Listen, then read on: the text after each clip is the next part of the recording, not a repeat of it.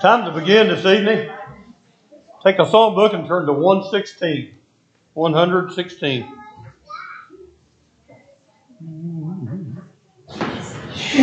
For the night is coming, work with the morning light, work while the day is starting, work is raining fast, work when the day grows bright, work in the glowing sun, work for the night is coming, when man's work is done.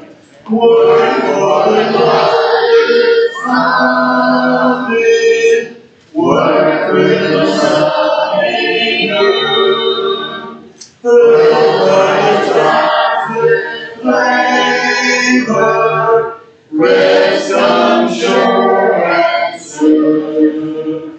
Give every flying man something to keep his heart. Work for the night is coming, when man works no more. Work for the night is coming, under the sunset sky, while the records are glowing, work for daylight light, work till the lasting favors, fade to shine no more. Work while the night is darkening, when man's work is o'er. Please stand for prayer, and I'm going to ask Kevin to lead us. Our Heavenly Father, we thank you for this day. We thank you for all your many blessings. We thank you for the sunshine, the rain, the crops, for everything that we have. We know that everything comes from you. We thank you especially for Jesus. Thank you for his love and sending him to us. We thank you for his love, his death on the cross, the obedience to that will, that we might have a to heaven. We pray that you will be with us this evening as we enter into a study. Be with the teachers, that they might say something that will help each student. Be with us as listeners, that we will have the desire to learn and glean from your word. We're thankful for our health, that we're able to be here. We pray that you will be with those that are in sickness, those that need your care, that you will guide them, help them to remain strong, comfort them in your will. Pray that you will be with us as we live our lives and overcome our trials and temptations, and there are times when we do fall and stumble. Pray that you will forgive us of our sins as we repent. Guide us always, we pray in Jesus' name. Amen. 114. Omit the fourth verse. I want to be a worker for the Lord. I want to utter His holy word. I want to sing and pray and be busy every day in the kingdom of the Lord. I will pray in the vigor of the heart. I will work, I will pray, I will labor every day in the vineyard of the Lord. I want to be a worker every day. I want to lead the erring in the way that leads to heaven. peace and love in the kingdom of the Lord. I will pray in the finger of the Lord. I will work, I will pray, I will labor every day in the vineyard of the Lord. I want to be a worker, strong and brave. I want to trust in Jesus Christ to save. I will to be God, till I'll find a happy home in the kingdom of the Lord. I will praise in the vineyard of the Lord. I will work, I will pray, I will labor every day in the vineyard of the Lord. Invitation will be 622. 622.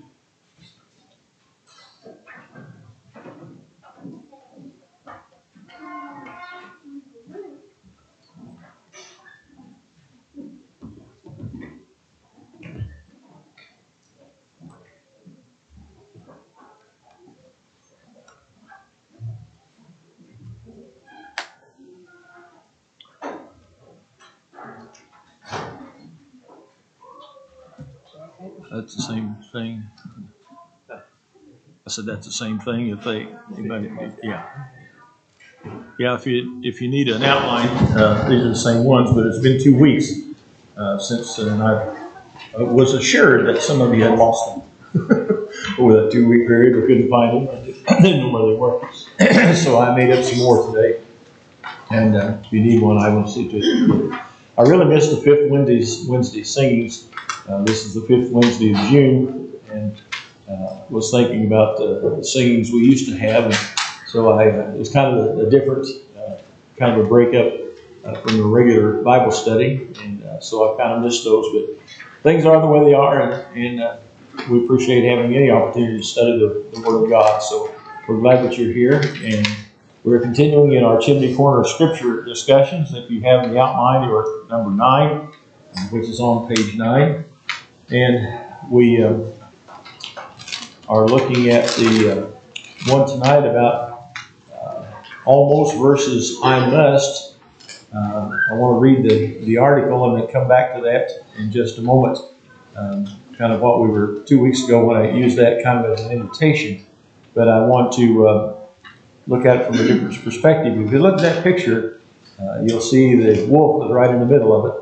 And that's kind of the theme of this evening. So looking at the article that was in the outline that you had, welcome to the ninth article. When I was asked by the editor to write a column, I immediately thought of this theme. There are so many phrases that we all use that have religious connotations and overtones.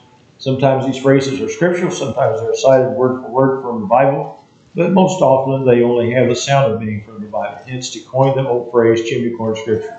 Our thoughts today go to the line, "He is a wolf in sheep's clothing."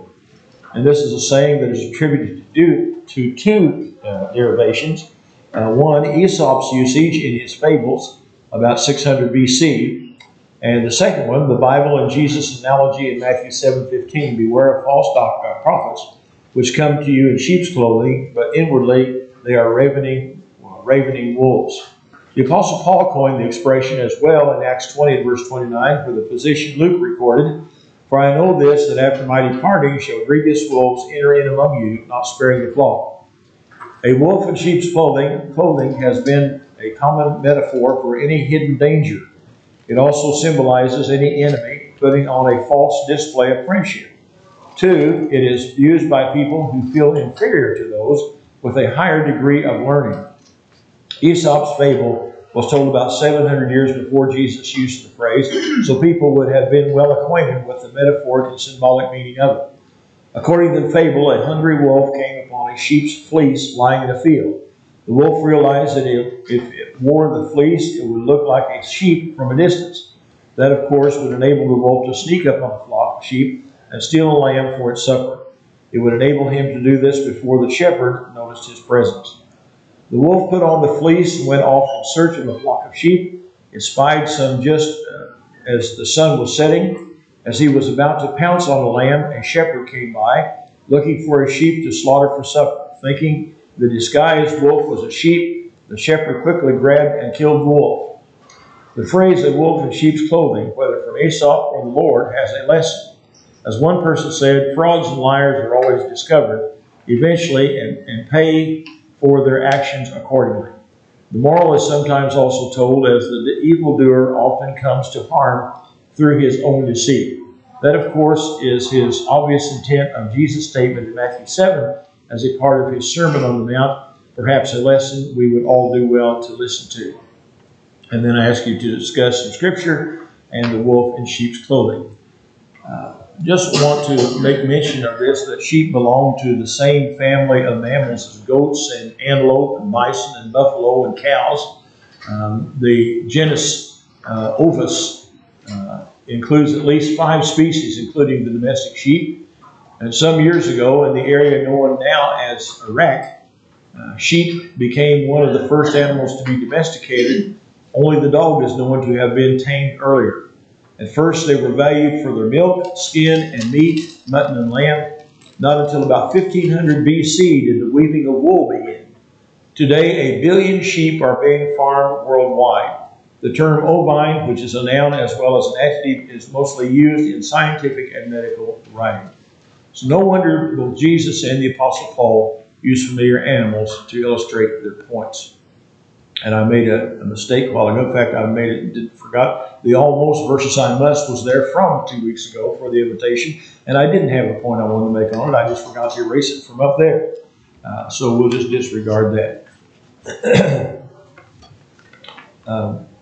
We want to say, look closely at first glance. Most all sheep ovine look alike. And as I said, this is Matthew 7:15 and Acts 20 at verse 29. Before we get into the discussion of that, let me just kind of open this up for discussion, and let me give you some ideas that kind of go along with this same theme. In other words, we've already read what the definition is and what the use is of the term and what it usually means with regard to different scenarios and different situations. For instance, here is a statement that perhaps you have heard, a cliche. Oh, what a tangled web we weave when at first we practice to deceive. Does that generate any thoughts for you with regard to the wolf in sheep's clothing? Anybody want to elaborate on that at all? Huh? You know, Andy Griffith comes by for me with the group. Remember when he done that? Yeah. And he was getting himself in a tangled web there. Yeah. Yeah. But the same principle, he was sneaking, you know. Yeah. Neil? I've heard it said that if you tell a lie about something, you deceive somebody, then you usually have to keep telling lies, and it gets bigger, and before long, you don't know you've lost sight of the truth, and Right. it just keeps getting, you just have to keep telling one lie after another to keep deceiving.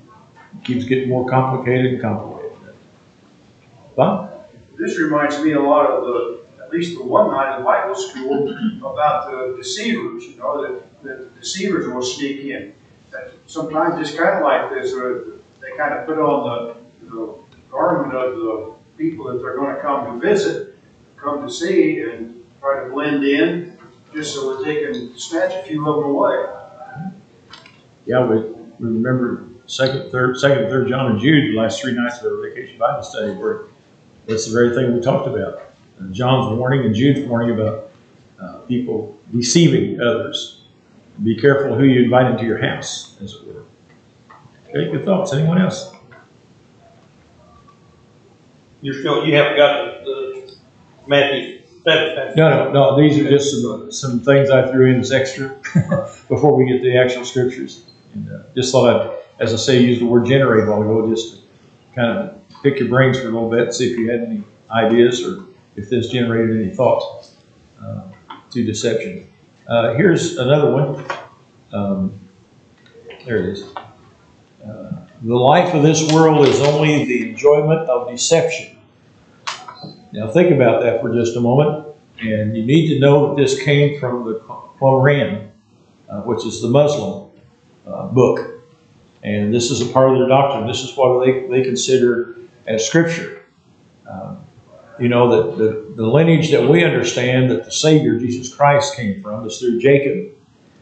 But the Muslims say that the lineage came through Esau. And so there's the beginning of the big difference between Muslims and Christians. So there are various similarities as far as philosophy is concerned. But they follow a different ancestry, a different chain by going with Esau and his lineage rather than with Jacob. So, of course, you Bible students know that story, so I don't need to go into all that. But all I'm saying is that from the Quran, the life of this world is only the enjoyment of deception. What is that really saying? What does that mean to you? Is that kind of confusing, or you say, "Oh, I understand that"? The only way life can go is by deception, deceiving somebody.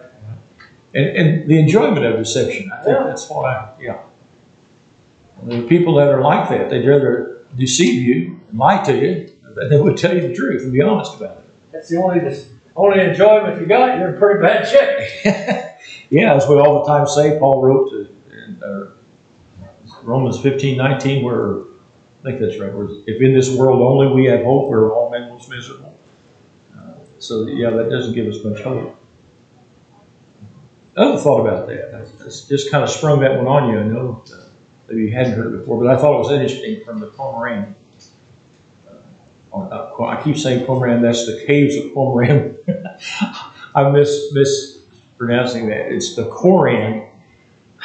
My brain's not functioning, but the Quran is where this comes from. The Qumran is where they found, the caves of Qumran is where they found the Dead Sea Scrolls. So, I'm sorry, I apologize for that. I had the wrong word. I knew that didn't sound right. This is the Quran from the Muslim religion. Yeah? Not knowing the context of that particular verse, to me it could mean that deception is all this world has to offer in contrast to the truth that we have in heaven. Heaven is all truth. Really all the world has to offer is deception. Yes. I think that's exactly right. And from what's down below there, lies, trust, money, vanity, power. I mean, if you put your trust in those things, you're being deceived. So that's, I can't believe that the Quran would, put something, deception as being good. I think it's saying if you put your trust in it, you're being deceived. I don't know. Yeah. Well, and usually with the Quran, it's directed toward those of us who are Christians. We are the deceivers. We're the bad guys. We don't follow their laws or their rules. And so this is why sometimes you hear that the Muslim religion, they're saying kill Christians. They think that is in line of their duty as their faith to get rid of them. So again, back to what was said earlier, this, just taking it out of context, again, we have to take it as face value, but it may be from the context being some other meaning. But I know that a lot of the words of the Quran are directed toward those of us who are Christians. Right, here's one more, and then we'll get to the scriptures themselves. This Aidan Wilson Tozer lived from 1897 to 1963. He was from Pennsylvania. He became the editor of what was called the Alliance magazine. He was a preacher, and I read a little bit of history about him, but that's kind of irrelevant. I just wanted to know where it's coming from. He said, of all forms of deception, self-deception is the most deadly. And of all deceived persons, the self-deceived are the least likely to discover the fraud. That's about that. Because if you believe it yourself, nobody else is going to talk you into it or out of it. Okay.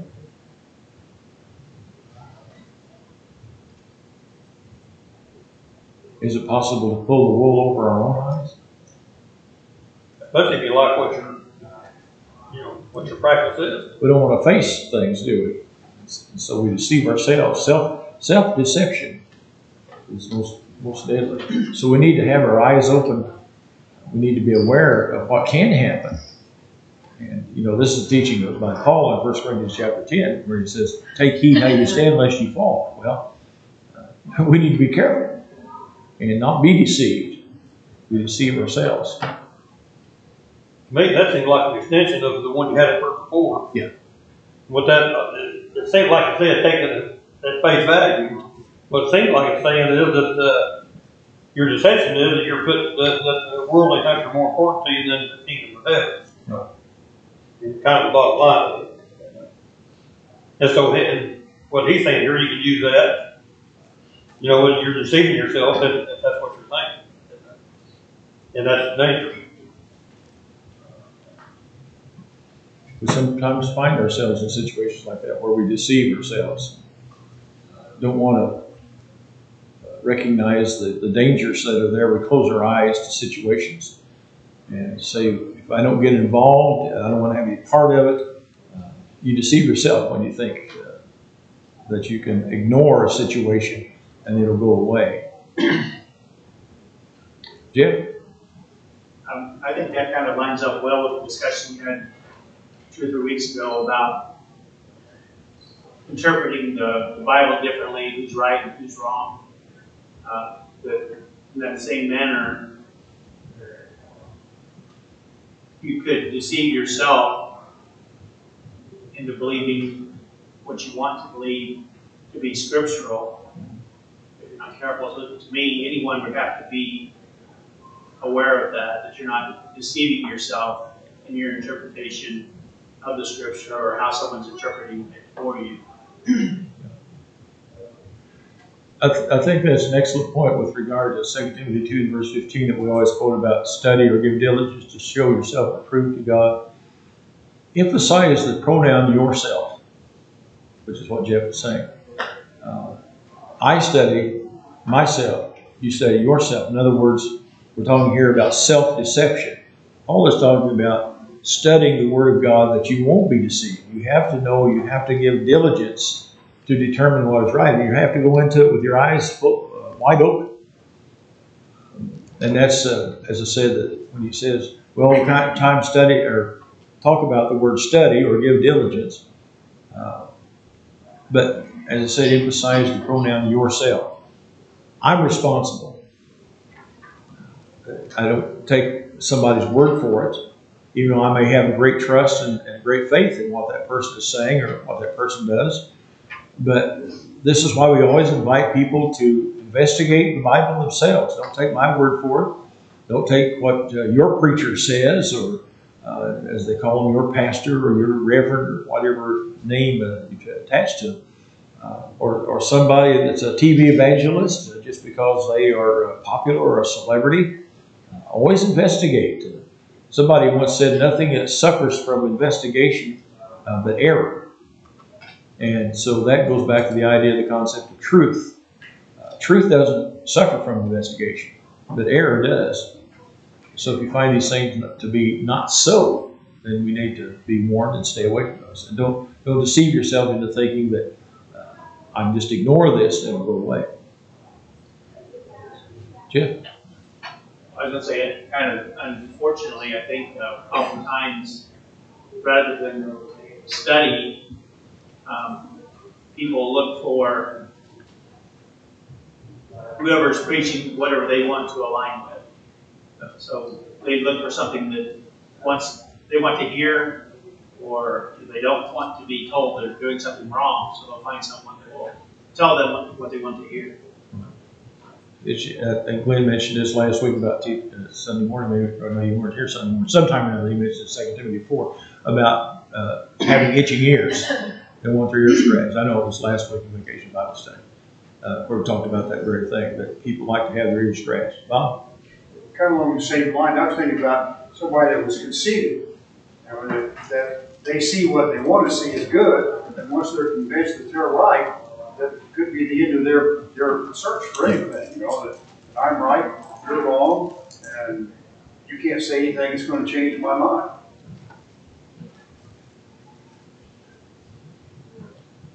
One of the first principles of Alcoholics Anonymous, or so I've been told this, is the first thing you have to do is what? Realize you have a problem. And and I've heard the same thing about Gamblers Anonymous. Those are programs that try to help people out of these situations. And in every case, the first primary fundamental point is you have to realize, don't deceive yourself, you have to realize you've got a problem. And so that has to come from within. As I was saying, we were looking at on the positive side a while ago with the example of 2 Timothy 2:15, that yourself, study yourself to show yourself approved before God. And so I have to realize that it's my responsibility. If I have an alcohol problem, I have to first understand that I have a problem, or a gambling problem. It starts with me, so it deals with ourselves.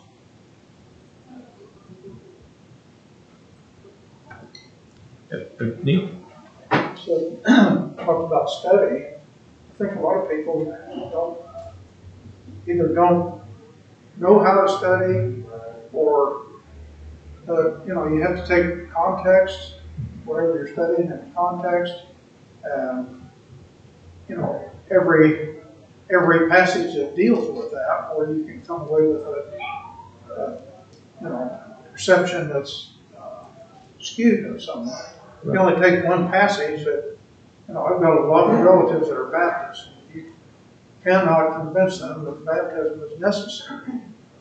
And so there's certain passages that they just discount, I guess.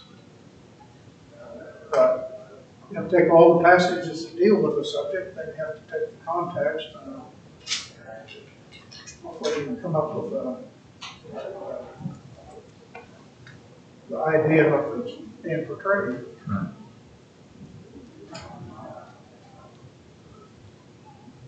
It's another story, as I said, we'll go to scripture, but because of the funerals in the last week or two, and I've talked with some other preachers, gospel preachers in churches across the country, and either by email or by phone or seeing them at the cemetery or the funeral home, whatever, just had occasion to talk to different ones. And seemingly, and this really shocked me, the reason I feel like I keep bringing up gambling and alcohol, not because I think it's a problem here, but it's becoming a real problem. What these preachers are saying is becoming a real problem in so many churches of Christ that it's widely being accepted now that social drinking is fine. And they're arguing against that. We used to just, say that, wine is, Paul Solomon said in Proverbs 20, verse 1, that wine is a strong drink is raging, wine is a mocker, and people, they don't understand that from 1 Timothy 5, where Paul says, tells Timothy, take a little wine for your stomach's sake. So there are medicinal purposes, but when you add the word social, it's not for any medicinal purpose or to help you physically. It's for the purpose of socializing. And any program you see on television, everybody offers, first thing they do is, you want to drink. And so our minds have been permeated, we've been brainwashed with social drinking as being an acceptable thing. It's not acceptable with God. And the other thing is with gambling. This is, some of these preachers are saying, we've got a real problem since they've opened all these casinos. That a lot of members of the church are going to casinos and gambling and thinking nothing about it, that it's a form, they justify by saying it's a form of entertainment. And so in their minds, they're conscientiously able to do that because to them, as I said, it is a form of entertainment. But you look at it in being a good steward, from a scriptural standpoint, being a good steward, being a good manager of your money. And the problem is so many people gamble their money away rather than pay their bills. I mean, this is an outcome of that. So my point is, as I said, it seems like over the last several months, I keep using those couple of examples because I'm hearing this from all over the brotherhood. I'm not saying it's everywhere in every congregation, but there's a lot more than there used to be. And I can go on with other issues that are coming up that I just never thought in my lifetime that these would be a problem. But they are becoming a problem. And people deceive themselves.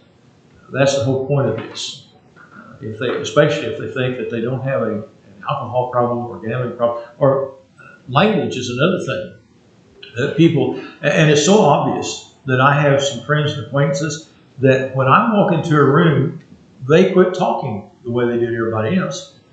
Not that I'm holier than they are, but they, at least some of them anyway, have some respect. Some of them don't. They just go right ahead using the Lord's name in vain.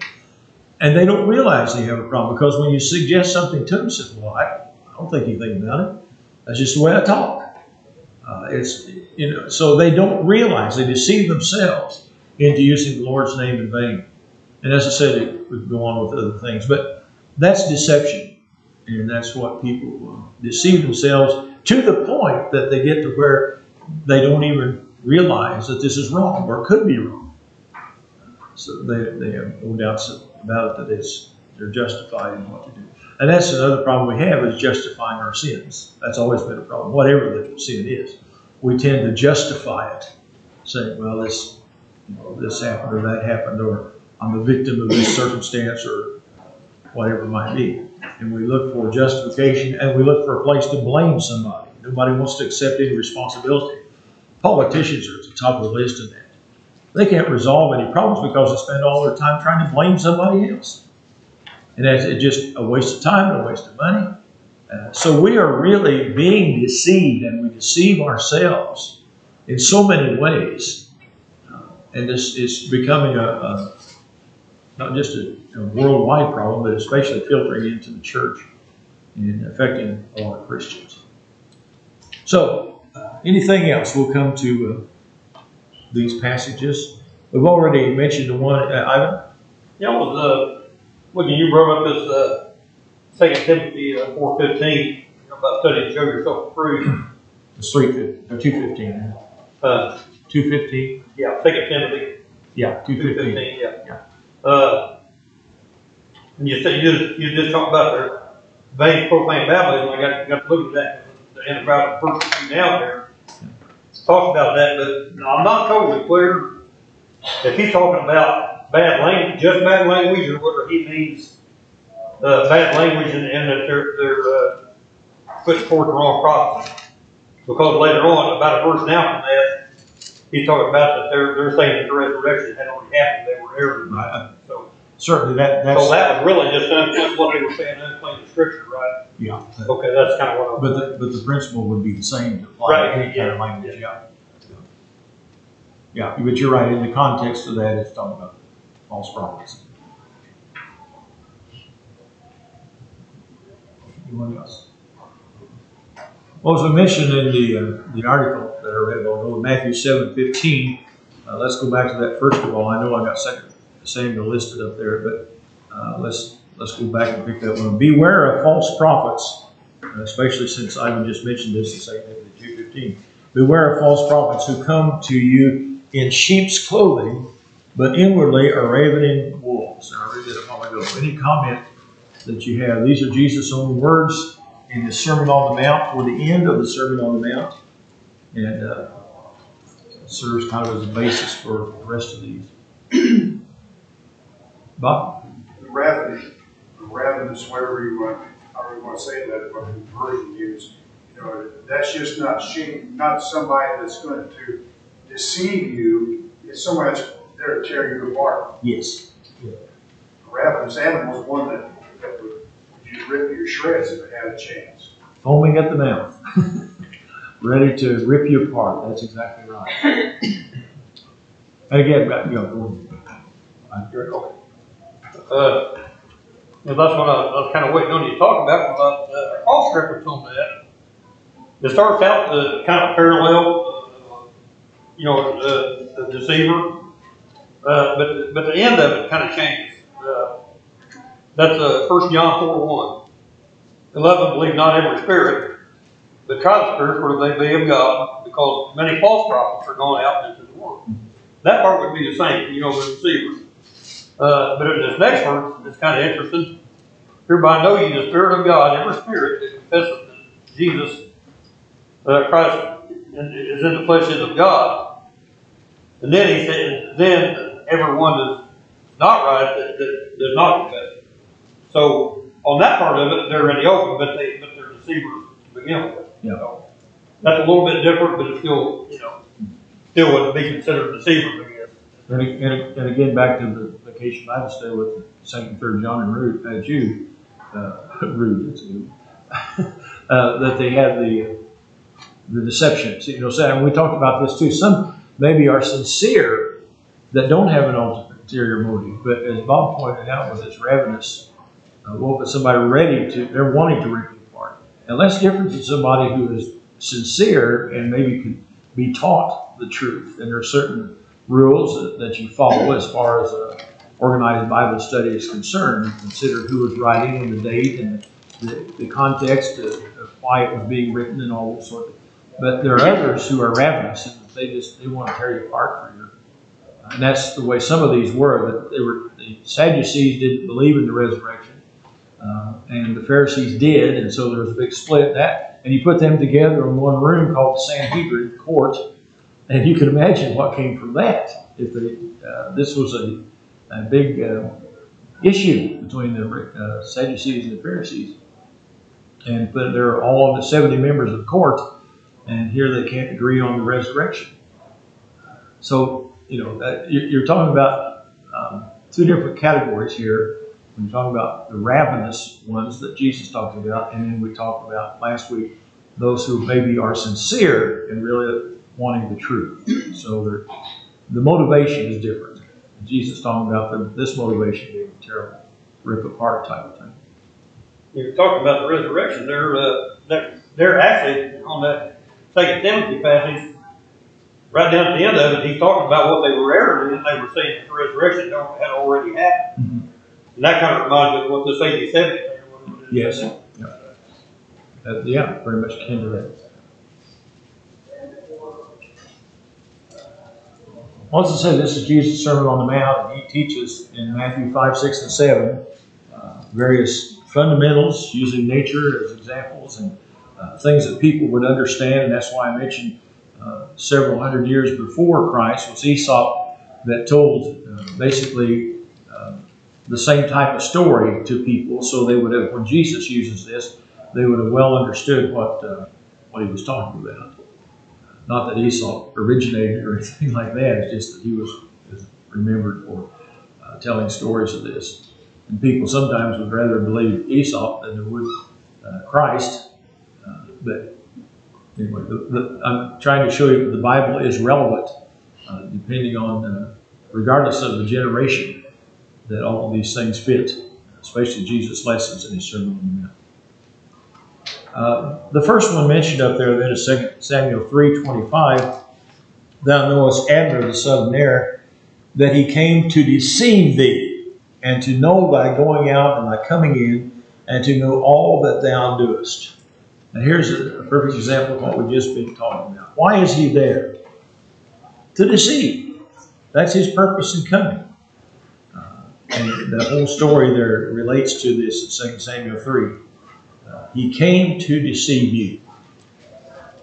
This is what reminds me of Galatians, the 2nd chapter, with Peter and Paul chastising Peter for sitting with the Gentiles until the Jews came in, and the deception that went on there. And in that same text, he says, don't give false brethren so much as an hour. Don't let them get up and speak, because they are false. And just like the attitude here of Abner that comes to deceive, that's why he's there.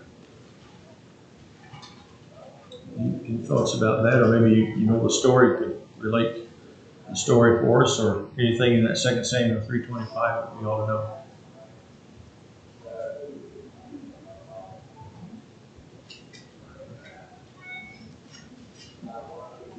On 2 Chronicles 32:15, Now therefore let not Hezekiah deceive you, nor persuade you after this manner, neither believe ye him, for no God of any nation or kingdom was able to deliver his people out of my hand, and out of the hand of my fathers. How much less shall your God deliver you out of my hand?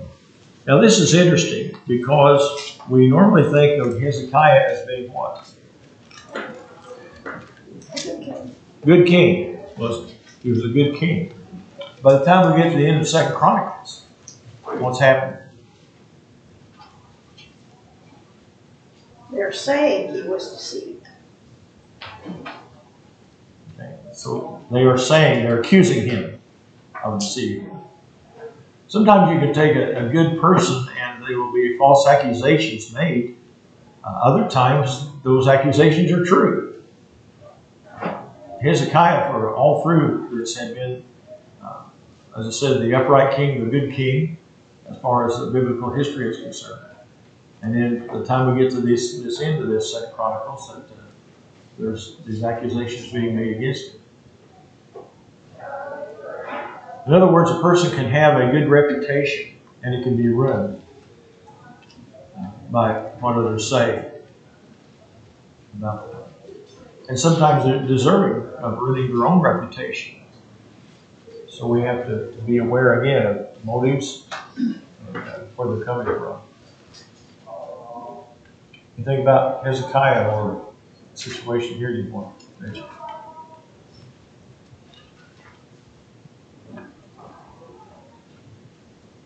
That using the 2 Chronicles 32:15, right? Uh-huh. Zechariah and Hezekiah. Zechariah, Of course, in this one, he was basically trying to trick the people, right? Yeah. Deception. Right. I mean, Zechariah would, yeah. Yeah.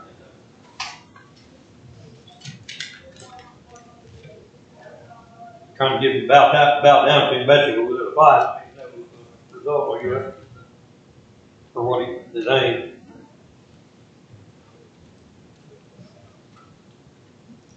That's hopefully that you take advantage of this, these passages of scriptures, look up and know about the situation, the idea behind this. Job 13 at verse 9, is it good that he should search you out? Or as one deceives a man, will you deceive him? Right? Somebody deceives you. Does that justify your deceiving him? That may not be everything involved here in the Job passage of Job 13 verse 9, but you see what we're after here with the idea of somebody pulls a trick on you, plays a trick on you, somebody deceives you, and so you can retaliate. Is that right? Eye for an eye and a tooth for tooth. That's Bible. That's not Jimmy Corner scripture. That's Old Testament. What about that?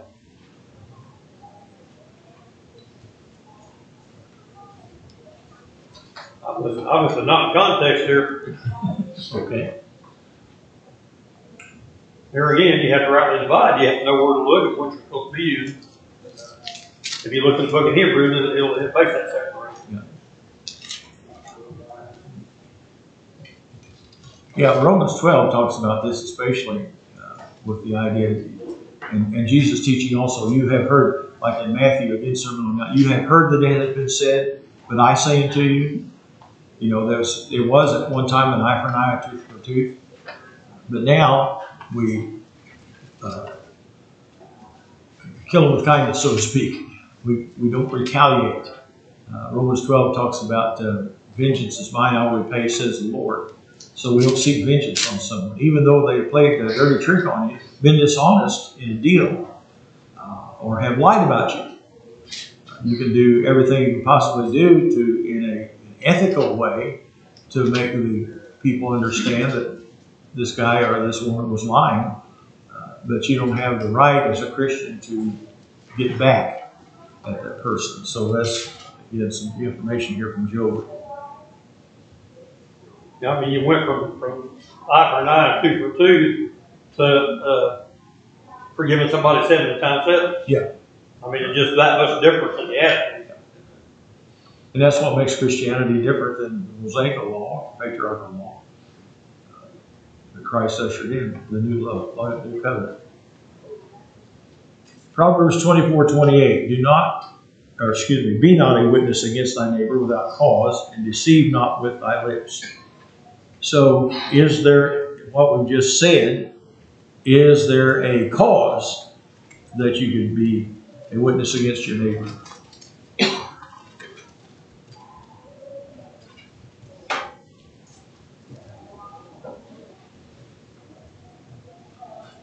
Sure there is. I mean, there can well be a cause that, again, if your neighbor is dishonest, or deceiving, or cheating, or whatever, you would have cause, but you need to, Matthew 15, go to him and talk to him about this. That's concerning your brother in Christ, but again, the idea would apply to all neighbors, so to speak. If the point is you don't witness against your neighbor without there being a cause. If there is a cause, then you need to go to him and try to resolve it. Because he said otherwise you would deceive with your lips. That's back to the vengeance and the retaliation. And that's not right. But we have to temper that also. In 1 Corinthians chapter 6, who are we not to go to court against? Or brother, right? So we don't take brethren to court. We resolve, he said in one, paraphrase this, isn't there one among you that has enough common sense to resolve this problem? You don't take a brother to court and let the civil authority decide among you. Your brothers and sisters in Christ. So he doesn't say that about the neighbor. We have neighbors out here who are heathens and pagans. And so there's a just cause in trying to protect property, our rights, or whatever. And we can do it in, as I said, a morally ethical way. But if we just go after somebody, our neighbor, so to speak, and say things about them as they will say things about us, then we're deceiving with our lips. Jeremiah 9:5, and they will deceive everyone his neighbor and will not speak the truth. They have taught their tongue to speak lies. They weary themselves to commit iniquity. This is the people we're talking about a moment ago here at the top of the class, when we were talking about there are some people that just seemingly would rather lie to you and deceive you than tell you the truth and be honest. And this is what Jeremiah is saying here in this passage in chapter 9, verse 5. In the same book, Jeremiah 29 and verse 8, for thus says Jehovah of hosts, the God of Israel, let not your prophets that are in the midst of you and your diviners deceive you. Neither hearken ye to your dreams which ye cause to be dreamed. So sometimes we have a tendency, rather than face reality, we dream through situations, or maybe we want our dreams to come true. And he's talking here about diviners. He's talking about the prophets that would be false in the midst of you. They would deceive you. And we've again talked about the false prophets and how that they were running rampant. And 1 John 4:1 that I read a while ago about believe not every spirit, see whether they are of God. And again, one other passage in Jeremiah 37:9, thus saith Jehovah, deceive not yourselves, saying the Chaldeans shall surely depart from us, for they shall not depart. And that's what we were talking about earlier also. Just because you want a situation to go away, doesn't mean it's going to go away. So there's sometimes that you're going to have to stand up and take a stand against your enemy, whatever it might be. But it can't be for the purpose of retaliation or vengeance. The idea is that things can be resolved, and just putting your head in the sand and saying this will go away, like you say, the Chaldeans will go away if we just ignore them. Situations like that, just ignoring it doesn't mean it's going to go away. In the New Testament, then, we've only got a couple of minutes left, but in the New Testament, Ephesians 5:6, let no man deceive you with empty words, for because of these things comes the wrath of God upon the sons of disobedience. 1 John 1:8, if we say that we have no sin, we deceive ourselves, and the truth is not in us. So here's where we get into the ego problem. Revelation 20 and verse 3, and cast him into the abyss, and shut it, and seal it over him, that he should deceive the nations no more. Speaking of Satan. And then in verse 8 of that same chapter in Revelation, and shall come forth to deceive the nations which are in the four corners of the earth. God will make God to gather them together to war, the number of whom is as the sand of the sea. So a lot of passages being talked about as far as deception is concerned. Just a couple more of these to bring the class to a close. Here's one. There is no worse deception but self-deception. You ever do this when you were a kid? Tell somebody something and have your fingers crossed behind your back? What does that mean? Whatever you say, it's okay. Yeah, you're deceiving. You're not telling the truth, but if I cross my fingers, that makes it all right. Christians don't do that. This is from Kierkegaard, who lived from 1813 to 1885. He was a Danish philosopher. He was a theologian, a poet, a social critic, a religious author. He said there are two ways to be fooled. One is to believe that what isn't true. The other is to refuse to believe what is true. And so we can, as I said, deceive ourselves in that way. And finally, I only want what's best for you. Trust me. You can see the two faces. He takes off his mask. That's the way some people are. Talk about being two-faced. That's the way this guy is. They say one thing and mean something else. They have, as we said all along tonight, an ulterior motive. Thanks for your participation. Next week, we go to lesson 10, talking about the observance of Earth Day. We're going to be talking about the Earth, not just Earth Day, but the Earth and creation and things along those lines. So, if you can, the Lord's willing, be with us at that time.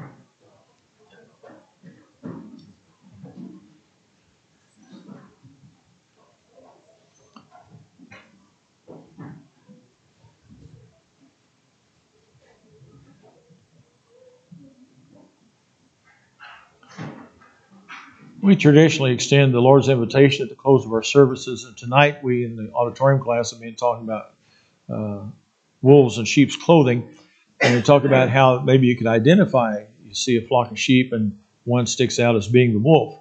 On the other hand, and we did mention this a little bit, I want to extend the invitation this evening by using this text again while we've examined some Paul's writings and other statements regarding wolves in sheep's clothing. Let's look at this particular segment with a view of not being able to determine from outward appearance who is deceptive. And Jesus and John both have this to say. Remember in Matthew 7, beginning at verse 15, beware of false prophets who come to you in sheep's clothing, but inwardly are ravenous wolves. We mentioned that about 3 times this evening already. The next verse says, you will know them by their fruits. Grapes are not gathered from thorn bushes, nor figs from thistles, are they? So every good tree bears good fruit, but the bad tree bears bad fruit. A good tree cannot produce bad fruit, nor can a bad tree produce good fruit. Every tree that does not bear good fruit is cut down and thrown into the fire. So then, you will know them by their fruits. Not everyone who says to me, Lord, Lord, will enter the kingdom of heaven, but he who does the will of my Father who is in heaven will enter. Many will say to me on that day, Lord, Lord, did we not prophesy in your name, and in your name cast out demons, and in your name perform many miracles? And then I will declare to them, I never knew you. Depart from me, you who practice lawlessness. So even though we have investigated the concept of Jesus and Paul's words, there's something else we need to be cognizant of. There's a sense in which one can't tell a false teacher just by his physical appearance. And this is why it's imperative that we try the spirits, again, to 1 John chapter 4 and verse 1, to see where they are from God. And this goes ahead in verse 2 then, that was read earlier in class. By this you know the Spirit of God. Every spirit that confesses that Jesus Christ has come in the flesh is from God. Now here's verse 3. And every spirit that does not confess Jesus is not from God. This is the spirit of the Antichrist, of which you have heard that it is coming, and now it is already in the world. You are from God, little children, and have overcome them, because greater is he who is in you than he who is in the world. And so this is why in this invitation we want to understand that you can have a power within you that is even stronger than the world.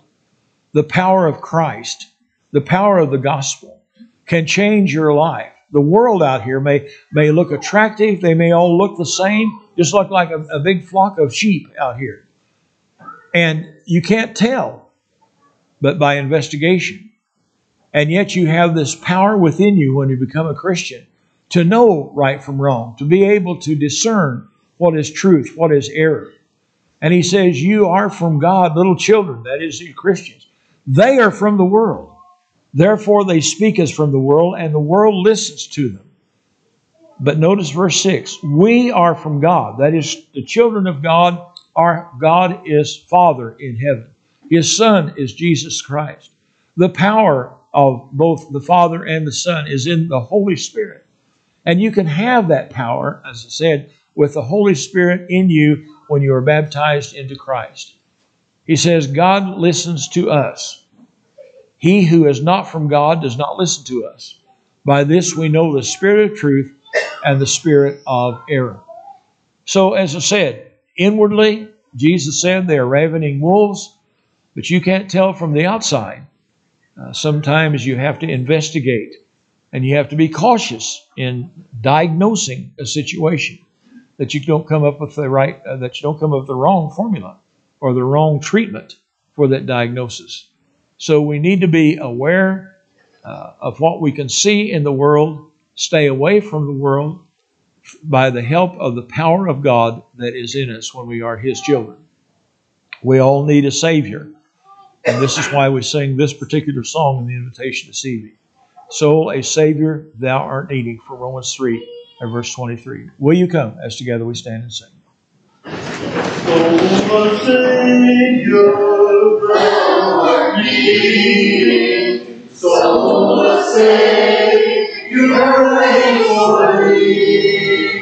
Hear the words of tender pleading. Hear His praise just come to thee. He is calling, softly calling on thy ear. His voice is calling. He is calling, softly calling. Come to me and be at rest. He has died for thy transgressions. If thou wilt, thou canst be free. So we wait for thy confession, Savior, I will go to thee. He is calling, softly calling on thy ear. His voice is calling. He is calling, softly calling. Come to me and be at rest. Do not linger till the morrow. Let thy love be answered thee. Savior and my joyous sorrow, I will go to thee.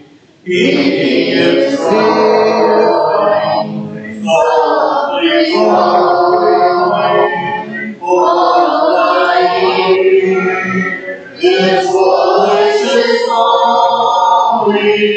He is calling, softly calling, come to me and be at rest. Good to see everyone out this evening. I know this is 4th of July weekend. Some of you may be out of town. Please be careful if you're traveling the highways. Hope you can be back with us soon. If you happen to be here Sunday, we're glad to have you. Bring friends. We may have visitors from out of town. Who knows, on a holiday. But we're grateful for our family ties together, and I know you are as well. Are there any sick that we should mention this evening? Anyone has an update?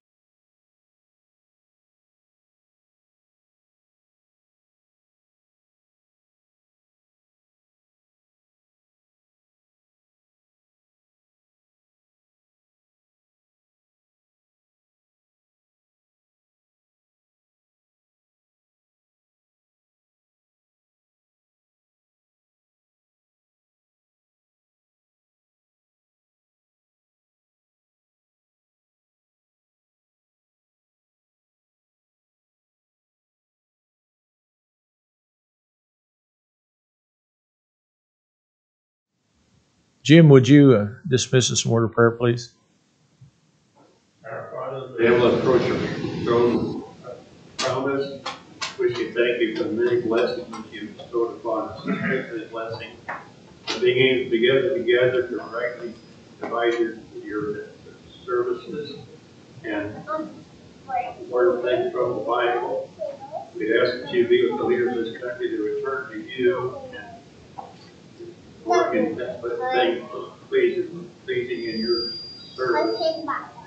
We ask that you be with those who are placed in harm's way as we return whole in body, mind, and spirit. We wish for you to take care of us and once more we begin to meet again.